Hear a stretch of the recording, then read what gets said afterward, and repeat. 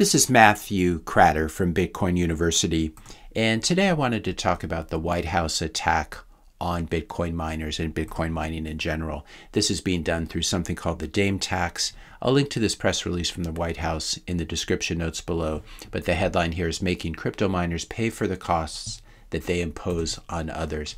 I think as long as we're doing this, we should make politicians and central bankers also pay for the costs that they impose on others, including inflation, social polarization, pointless, countless foreign wars, and if you're worried about energy usage and carbon footprints, this administration, previous administrations should all ask, what's the carbon footprint of global war?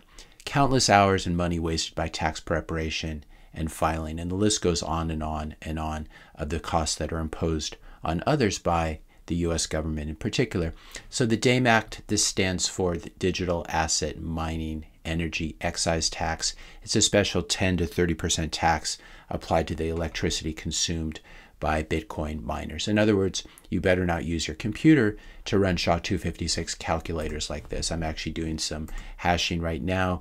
I should probably be paying a 30% tax on the electricity I'm using to do this SHA-256 hash. You can see how ridiculous it is when you put it in this context. But it's actually much, much worse than just a 30% tax on the electricity consumed by Bitcoin miners.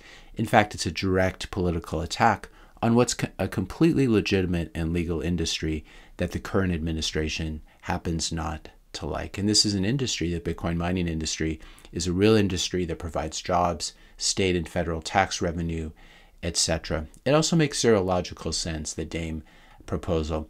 If, for example, if I buy an electric car and charge it using electricity generated by quote-unquote renewables, and I put those in quote because it's not exactly clear how renewable mining lithium is, and even solar panels, etc. These things wear out and have to be replaced. So it's not like planting a plant or a tree or something. These things do have actual environmental costs, but we'll call them renewables.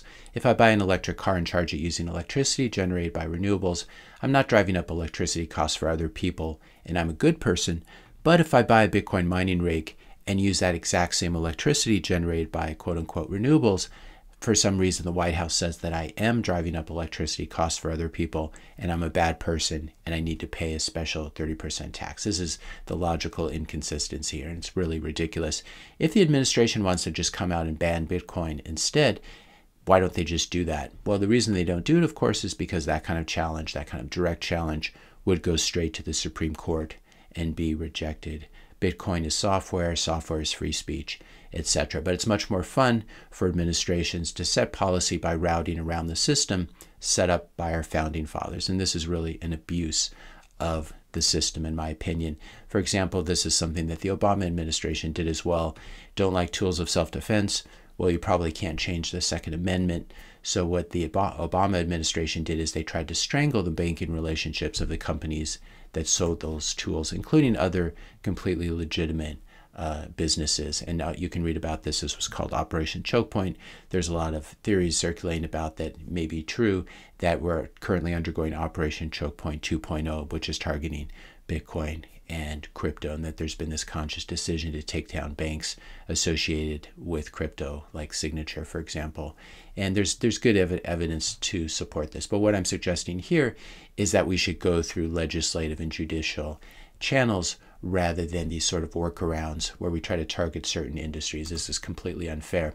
And if a political party imposes special taxes on industries that they don't like, they need to be ready for an opposing political party to do the same thing to them when they retake power. And we have to ask ourselves, is this really how a government should interact with an economy? Does this provide a stable backdrop and rule of law that allows for businesses to make good long-term capital allocation decisions? No, it absolutely doesn't. You can't have these sort of arbitrary attacks on perfectly legal industries. There are a few things that I believe that should absolutely not be politicized by either party. That is access to electricity, usage of electricity, water, any regulated utility, internet access, etc. And so if you pay for your electricity, if you're actually paying for your electricity and you're not using it to electrocute small, cute kittens, I'd like the government to just completely stay out of your business. And you have to ask yourself as well, how much energy is wasted by streaming government propaganda around the globe, not just the US government, but other governments. What's the carbon footprint of politicians and their endless limos and private jets? What's the carbon footprint of proof of war, which is how the US dollar is ultimately secured and the US banking system is ultimately secured? Why else is this a terrible idea?